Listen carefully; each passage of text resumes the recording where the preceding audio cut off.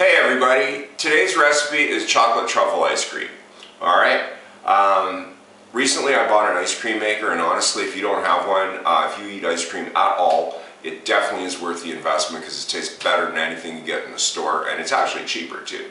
Alright, so what I'm doing is I'm going to make a chocolate ice cream today, and then I'm also going to make what they call a ganache. Okay, ganache is used traditionally to frost cakes, but when you chill it, it turns into truffles. Alright, so I've adapted a recipe from a standard truffle recipe and also a chocolate ice cream recipe to get everything down into the ice cream maker because it only has so much. So that's one caution I have for you, that if you're going to start changing recipes, keep track of the total volume that you do, because if you start throwing stuff in, it'll just come out the top. All right, you don't want to do that.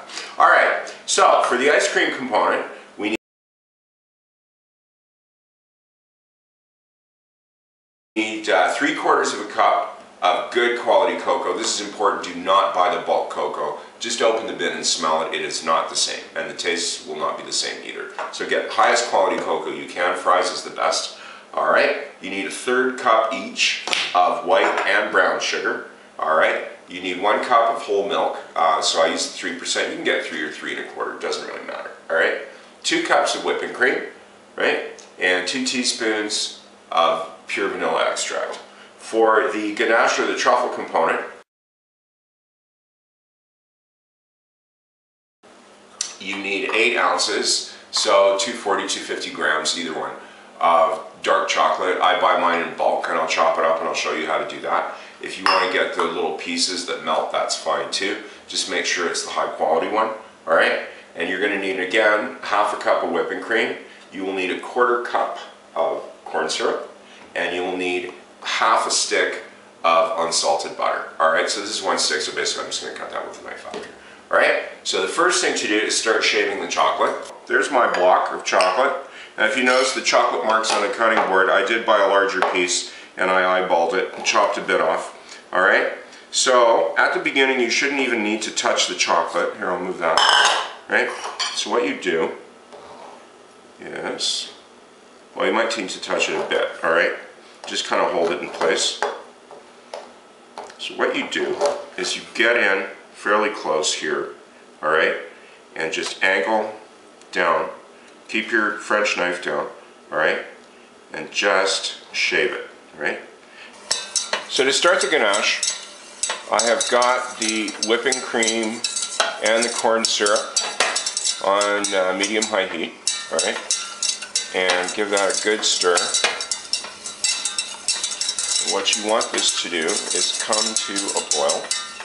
All right, that is definitely boiling, as you can see. So turn the heat right off and toss all of the chocolate in at once, all right? And start to stir right away, okay?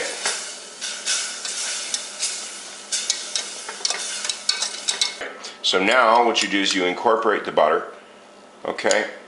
I've chopped it up in these little pieces here. I'm putting about 1/3 in at a time because you definitely don't want this to separate. All right. So when you cannot see the butter like in chunks anymore, like there you see like one little piece surfacing, it's nearly in. Okay, put the next 1/3. And the last 1/3.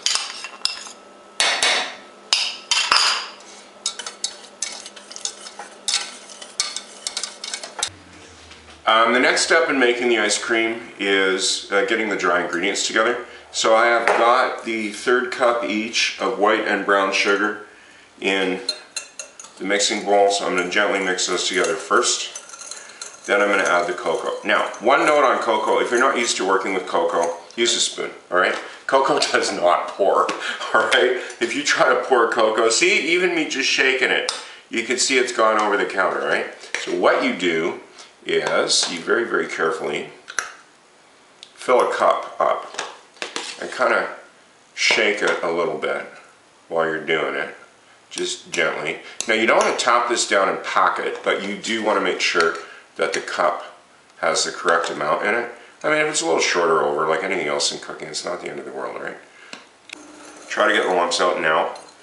The ice cream maker will do that for you. I don't really go to the bother of sifting the Coke. I mean, if you're a purist, you could do that. I just think it makes a big mess and wastes a lot of time. Next, we've got 1 cup of milk.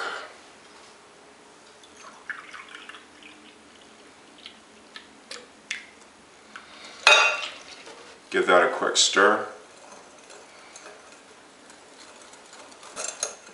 Okay, so a bit of stirring, and you can see that nearly all the dry ingredients have dissolved. I put in the vanilla extract now to distribute the flavor evenly at the beginning. And finally, the whipping cream. So 2 of these. Okay, so the whipping cream is in.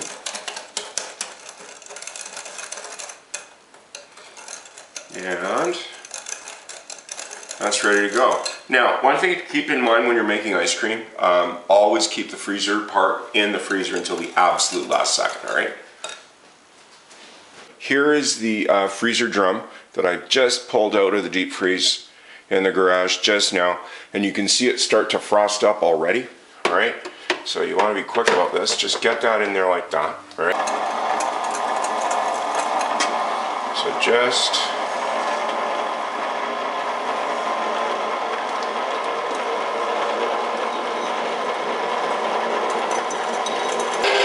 it's been about 15 minutes, a little bit over. Now I've got a really good close-up on here because what I want you to see is where one of the arms is on the left. That's how you tell if your ice cream is getting done or not, because you can actually start to see it move around inside. Plus there's going to be a little piece of completely frozen ice cream on the left. See, and that just broke off like a little iceberg. And when it starts getting like that, you're about 5 minutes away from being finished, and it's the time that you put in any additional ingredients like I am now with the ganache, all right?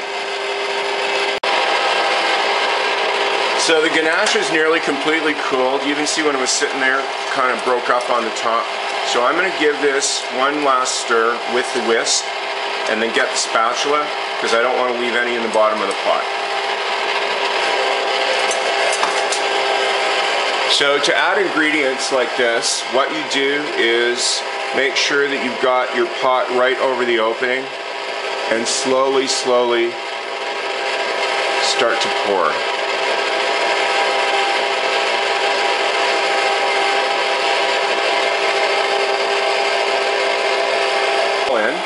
And I'm going to give you another close-up. Remember that volume allowance I did at the beginning?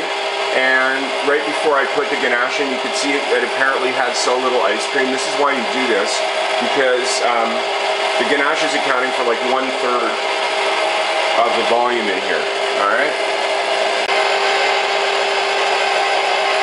It's been another 5 minutes, and yeah, the ice cream is done. Because you can see that it's doing like, you know, the wave over the top of the paddle there. You can see little chunks of the truffle mixture in there. Now some of this will have dissolved, some of it will stay in small pieces. If you want larger pieces, what you have to do is make sure that the ganache mixture is cooled sufficiently that it's nearly a solid, and that way you'll get bigger chunks. I've got a few 1-liter containers here, because I'm going to be giving most of this away. Alright? Now you notice I've got a plastic spoon and a rice paddle. Alright? I find actually this rice paddle that you come with the rice cookers is the absolute best for getting the rest of the ice cream out of this. And they don't supply it with any tools. Now there you can see there's a frozen piece right in the middle. That is completed ice cream. Oh, that's a big chunk of the ganache mixture that's stuck. So we'll see who gets that.